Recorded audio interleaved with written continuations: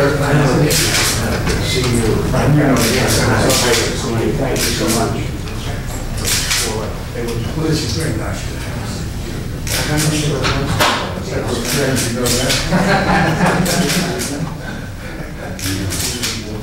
Okay.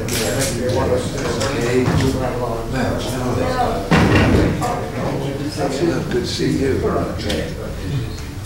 I think we better get on with it instead of trying to do individual greetings here. President. Okay. Bill is right past with you. See all of this. Look at all of these Hearsts.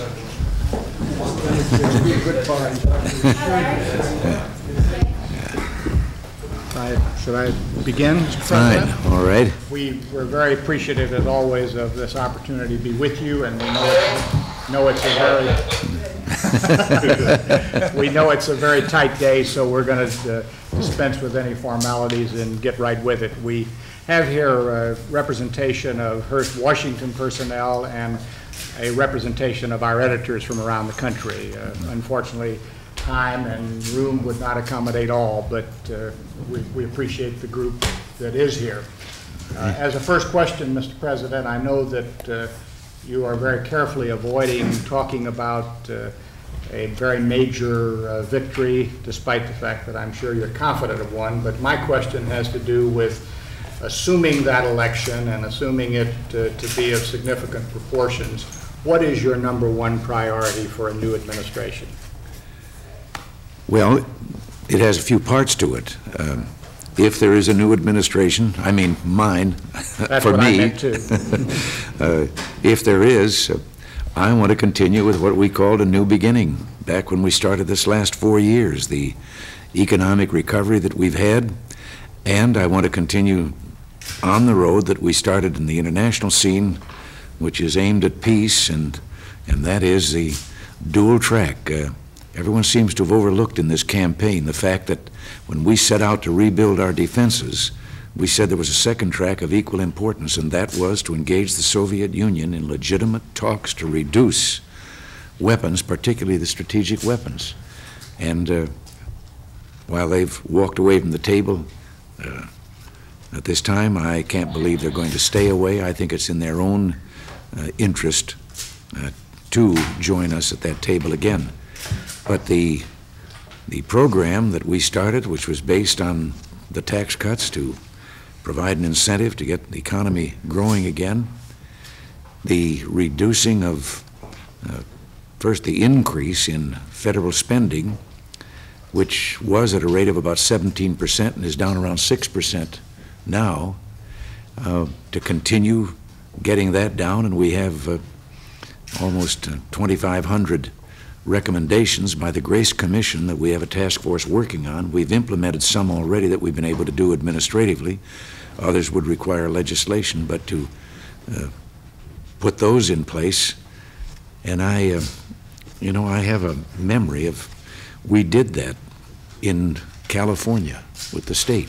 And when the state was in a situation akin to what the present government of the United States has been, and we found that the advice and that we got and the program that was put forward by all those volunteers, leaders, business leaders throughout the state, well, the same thing has happened here, only we've had 10 times as many at the federal level, which is fitting because California is only about 1/10 the population of the nation.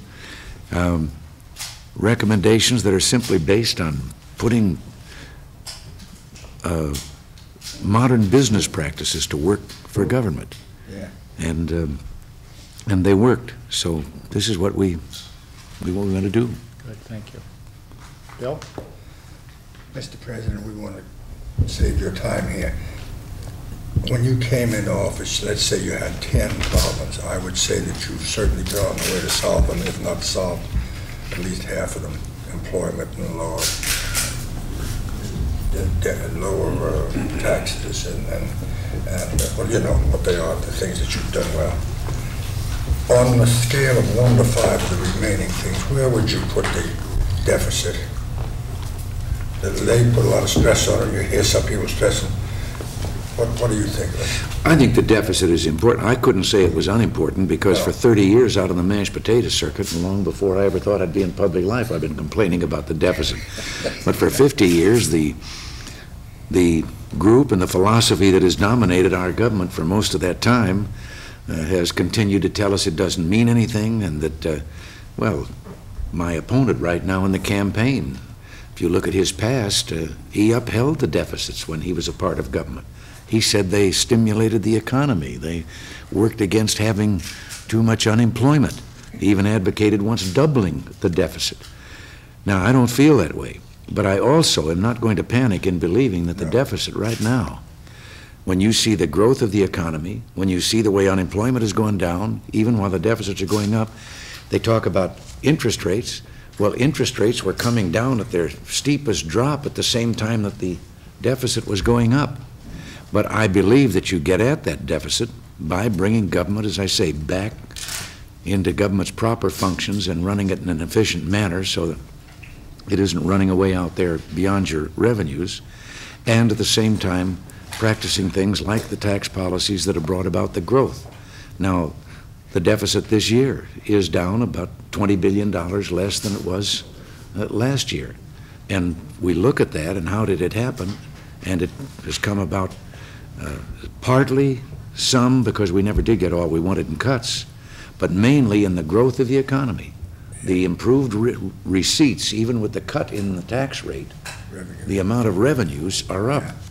And we have to continue on that path and do more of it so it comes down faster than $20 billion a year. Right. You have resisted repealing the indexing and the third year of the tax cut. Would you consider those as possible remedies if the deficit didn't come down as fast as you would like? I would have to say it, and of course, you know, I always get in trouble with this because no matter how I try to hedge it and say I'm talking about if, a real hypothetical if and a thing that I don't believe is going to happen, it would have to be the last resort entirely. But I don't see anything where tax rates, increasing tax rates, and the threat they are to economic growth, where that can be looked at as a legitimate solution. In the 5 years before we came here, taxes doubled in this country, and we had $318 billion worth of deficits. And so I think that there were two things about the sudden increase in the level of deficits. Part was structural, that's been built in over these 50 years in the government, where the Congress could sit there and didn't have to increase the amount. It was already in law that it would increase. The second half of it was the cyclical, the recession that we went into. Well, that had started in 1979.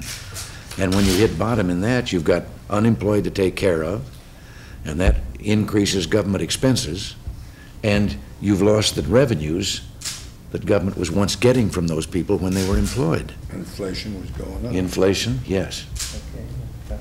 Mr. President, you have a vision of the future in which the American people could be defended against offensive nuclear weapons.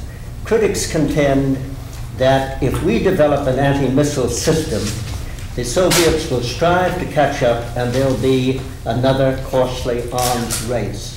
To avoid that, to relieve the concern of our allies that the superpowers may control the skies, would you be willing to consider having all of the existing nuclear weapons powers, that is our allies, China and Russia, participate with us in joint research and development of a defense system that could conceivably save mankind from a nuclear holocaust?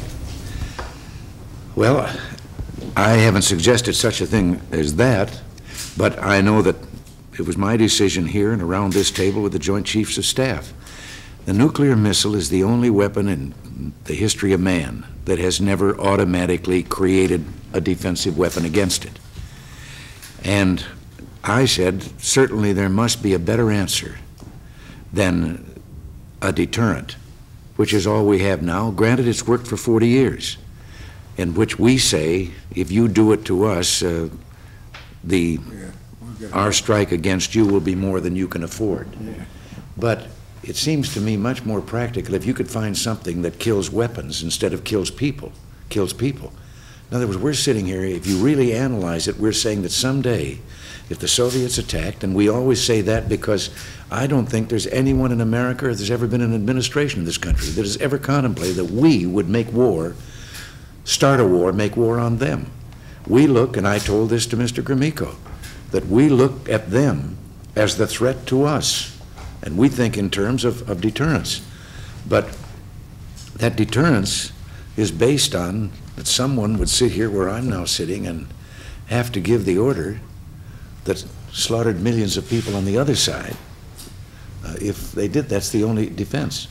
So we were all in agreement that it was worth us starting out to find, if we could have, could find a weapon that could intercept those missiles and intercept them thoroughly enough, not just like having anti-aircraft guns, some of the bombers always get through. No, to really stop them. And this was why on the debate the other night, I said, I could see, whether it's me here or someone else, I could see if we were successful and came up with all of our technology, and there's no one in the world can match it, with such a weapon, then I could see saying to the Soviet Union, telling them, and saying, now will you sit down with us and do the practical thing, which is get rid of those weapons, because we can prove to you that they won't work anymore. We've got a Department of Defense without a defense. Huh? We've got a Department of Defense without a defense. Yes. Mr. President, the Kissinger Commission, as you know, on Central America said there were two basic underpinnings of the permanent state of unrest in that part of the world, and that the communists are sure to exploit. And one of these was the high population growth rate, which it said tripled population in something like 30 years. And the other one was the decline in commodity prices and the continuing instability of commodity prices. Beyond trying to put into place such free market elements as can be put into place in the region to address those questions, what specifically would your administration in the next 4 years do to address both problems, namely the high growth of population in Central America and the instability in commodity prices? Well, now, we're talking Central America. Yes. Yes. Well, here again, I believe that that bipartisan Kissinger Commission gave us a very workable program. 3/4 of that program was aimed at the social reforms and economic reforms that are needed in so many parts of Latin America, particularly now, in this instance, in Central America. And 1/4 to help them with their security so that such as El Salvador, where they're trying as desperately as they are to have a democracy and to have an improved living for their people, you've got to protect them from the guerrilla forces or provide them with the means of protecting themselves, is what we're doing, while they institute these reforms. But it's akin to our Caribbean initiative. What we have to do is not just go there with aid, which has been too much of our practice in the past. What we have to do is restore their economies, or restore, I don't think they've ever had good ones, give them a basic economy in which they can become self-sustaining and where they can, by their own efforts, begin to improve the quality of living for their people.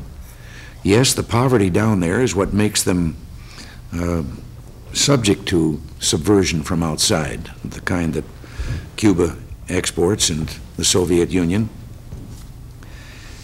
And most of their revolutions in the past have simply exchanged one set of rulers for another set of rulers. So we're very serious about that plan, and we want to proceed with it, but it will be aimed at helping them. In the Caribbean plan, it grew out of a thing that we just started kind of, you might say, ad hoc with the Caribbean, and that was, I called some people in New York, and who've always been willing to participate in public affairs, and people of means and industry and so forth, about looking at the Caribbean for investment, to meet some of their problems by private investment in those areas. And they did a great deal of this. And from that, we then came forth with the Caribbean Initiative Plan. Now, this other is similar to that, but for Central America, and we want it implemented. We want to go forward. The difficulty that's holding you back is the violence that's going on. But I think this is the answer. They've got to, and then, well, the other adjunct to that, the birth rate. We've been helping all over the world with information and family planning and so forth, trying to help other countries where they have this problem, which once again they can do it themselves. Mr. President, I have a question about your age. We've heard rumors about the various problems that you have based on your age. We heard some very clever one-liners during the debate that I thought were some of the high points of the debate, as a matter of fact. But without resorting to one-liners, do you see age as an issue? Do you think age should be an issue? And are you willing at any point in the next 4 years to undergo any kind of competency testing or anything like that? How do you feel on that issue of age?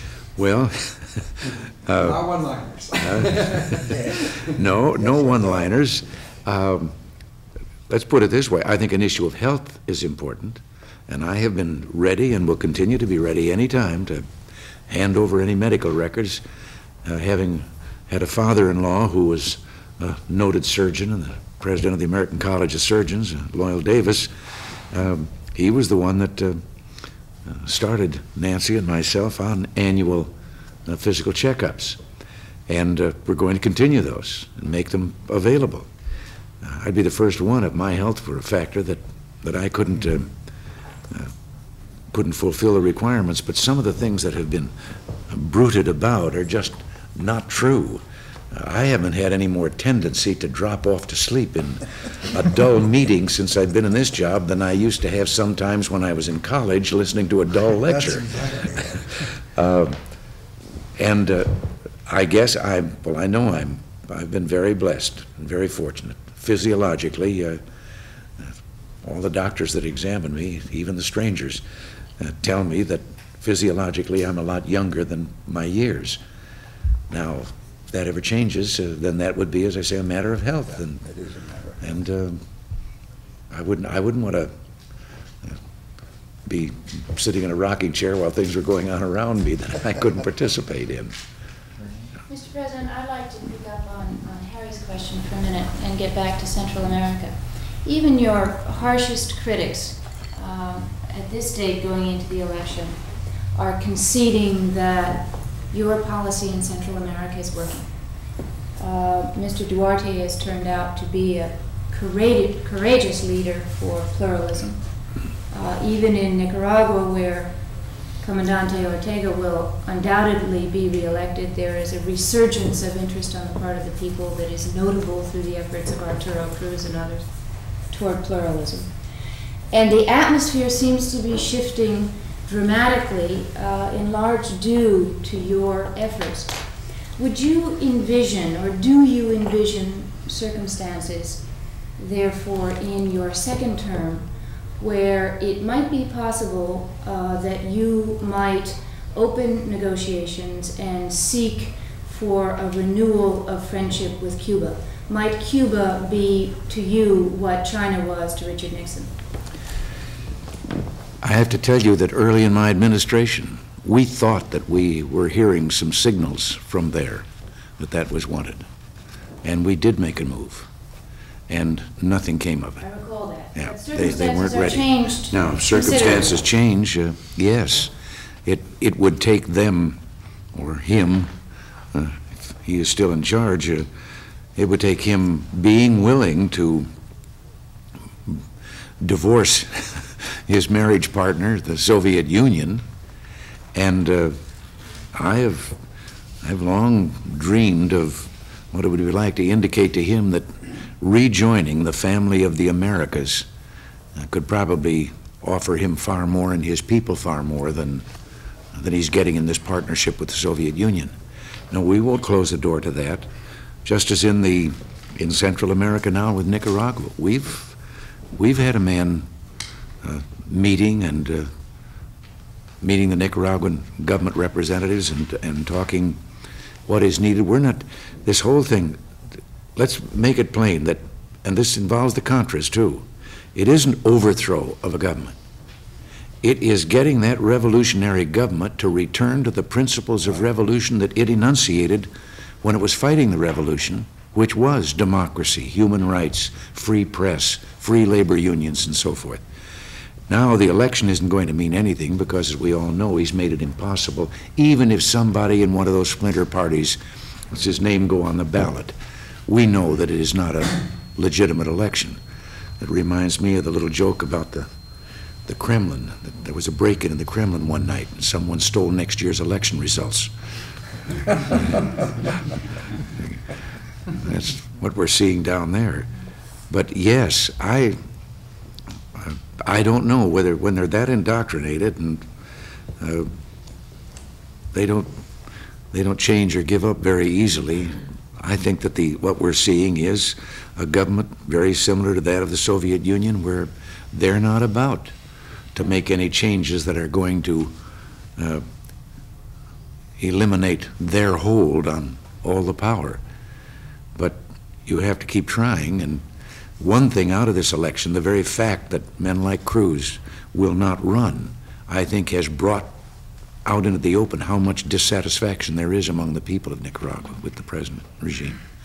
But yes, if there's, we'll keep watching for any hints or signs from Castro's Cuba, because that's one of the great tragedies of all time.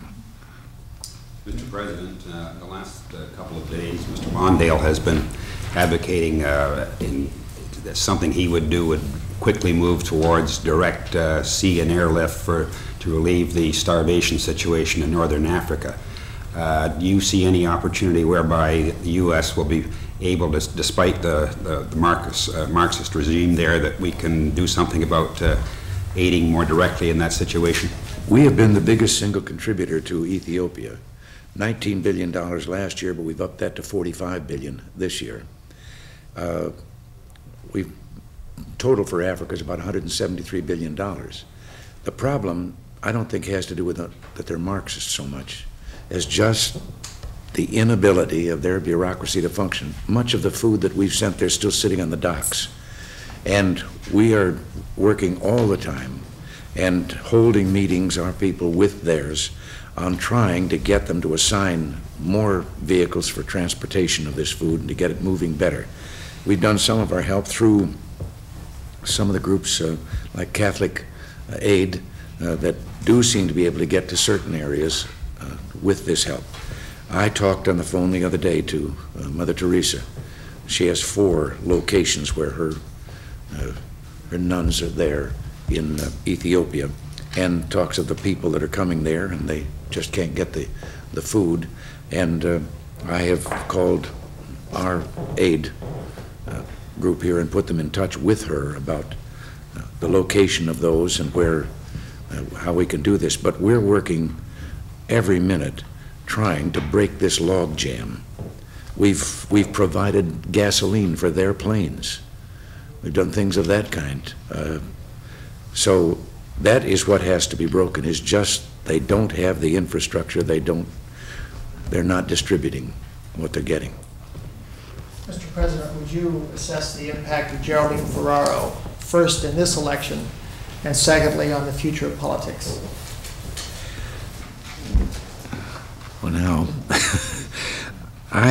first of all, from the standpoint of Owen being the candidate, high time, fine. I wonder, though, if it can't be called a great breaking point, because if you look at, well, in our own administration here, the positions, the gains that have been made in our country, I think it was inevitable that we're going to see a presidential candidate. I think the problem was here that in the selection it was someone who had not gone out and, well, for example, suppose there had been a woman candidate for the presidency in their primaries and contesting, and then would be a logical choice, having presented herself before the whole electorate for the nominee as the presidency, to say that's who I want to be my running mate. This kind of was reaching out, and I think it looked to too many people as if they were simply reaching just for that reason. The other way it would be, say, here's a woman that came up to the place where she's accepted in the eyes of the people as being under consideration for the top spot. And sure, she's a logical choice.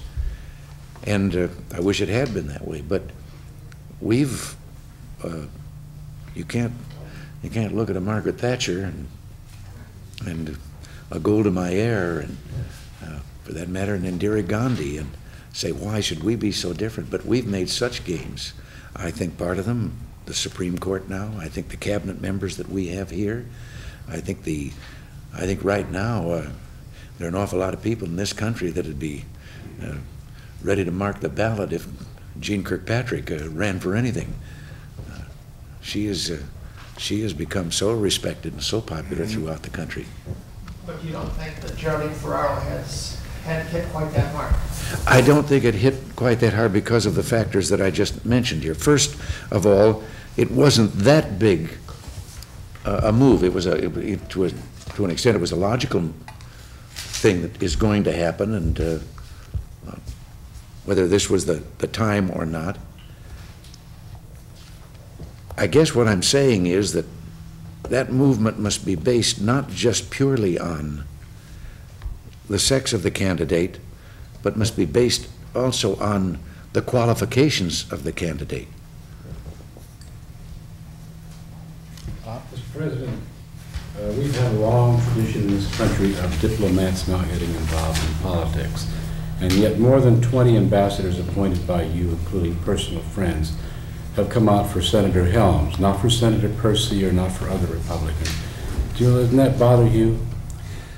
Well, I'm not going to let myself be bothered by it. I was as surprised as anyone. I didn't know anything like that was going on or how it came about. There,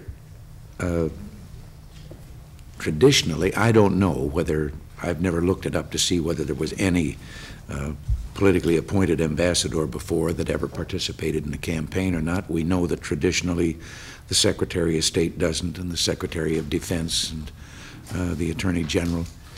Other cabinet members have always been accepted as legitimate campaigners. But no, I was surprised, and as I say, I don't know how it came about. But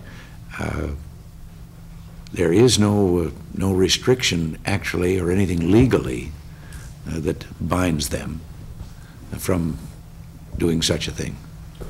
Well, I think the thing that I guess I'm getting at, the question that Mary Ann Dolan was raising about Central America, and so Senator Helms... Bob, excuse me, no follow-ups. Oh, right. Oh. I'm sorry. Mr. President, I believe you have time for one more. Oh, how many more were I going to have? I'll pass. I have a chance. All right, if we're going to do one final, Mr. President, we've all been judging you and your opponent as to how the campaign has gone. Why don't you take a minute and judge us? What issues, if any, have not been articulated clearly to the American public during this campaign? I will tell you one. I said it in the debate the other night.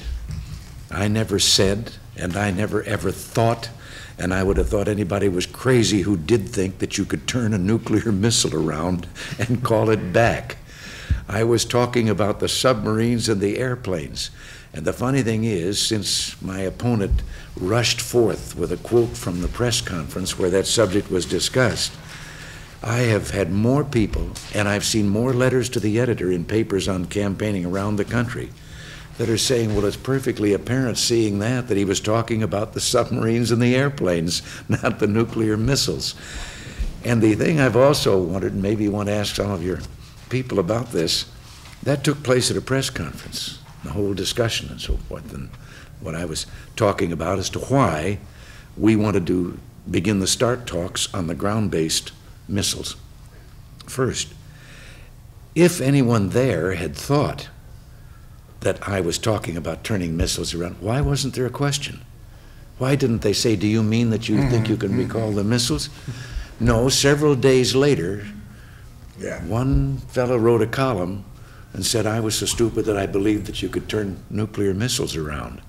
And then it caught on, and I've heard them casually mention it on the air in talk shows over the weekend, members of the press saying the same thing. And of course, Mr. Mondale picked it up and was off in full cry.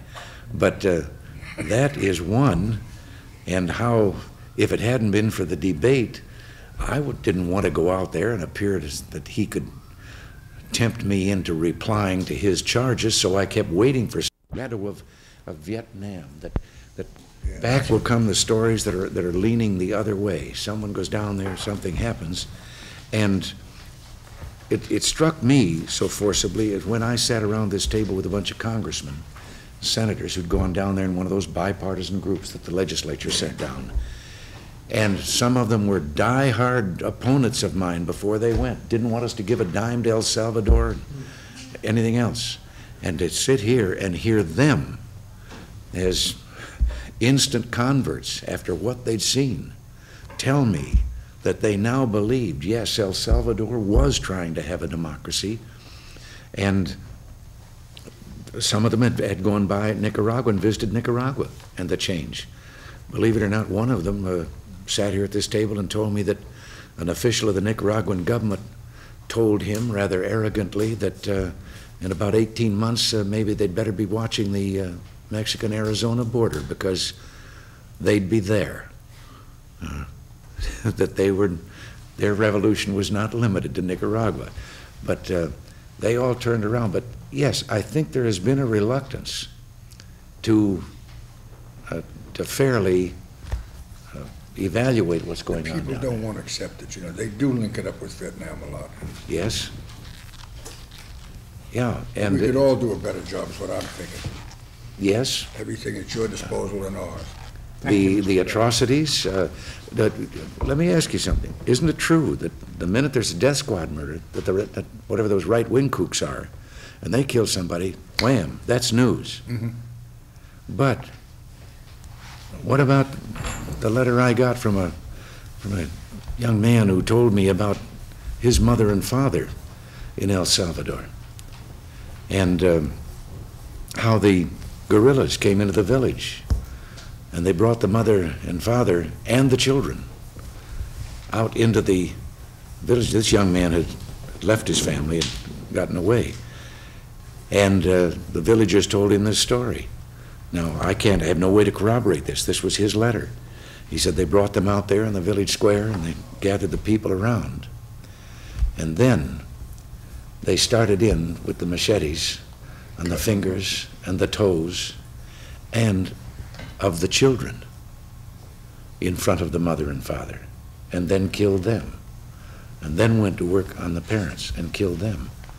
Well, it seems to me that if those things are going on, they ought to be some pretty big front page stories. I will say this in your behalf. I think there's another electronic element of the media that is more guilty than your part of the media is in that. Well, we do that too, so I guess we have to accept part of that blame. Well, but I'm thinking of a TV show of someone who got in with camera and all up in one of the guerrilla camps, and it looked like a Sunday school picnic, and there they were with all of the beautiful foliage around and the children romping in the grass, and they were sitting having a reading session and so forth, probably reading Karl Marx, but they were reading, and no word about the fact that they were the same ones that were going to go down and blow a bus off the highway and without any idea of who was in that bus. Mr. President, we need to conclude this. You won't be in trouble, but I will if I don't say thank you, Mr. President. I'm sorry. You asked some questions I took too long to answer. Not at all. Ask Cap, which it is. Department of Defense. The Department of... Department of Defense that will get us a defense of this thing. We want That's very good. Thank you. That's a good... anybody can fire back. Let's just fall them down.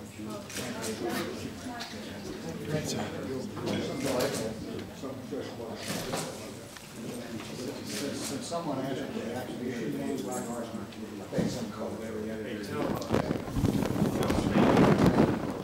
Thank you all very much. Thank you. I have just heard that you have all, as representative here, endorsed my reelection. I appreciate it. Thank you. I told my 5-year-old son. Okay. Tell the president how good luck. What about him? His name is Will. Will? Yeah. Will Hearst 4. That's great. That's good. Okay. Thank you.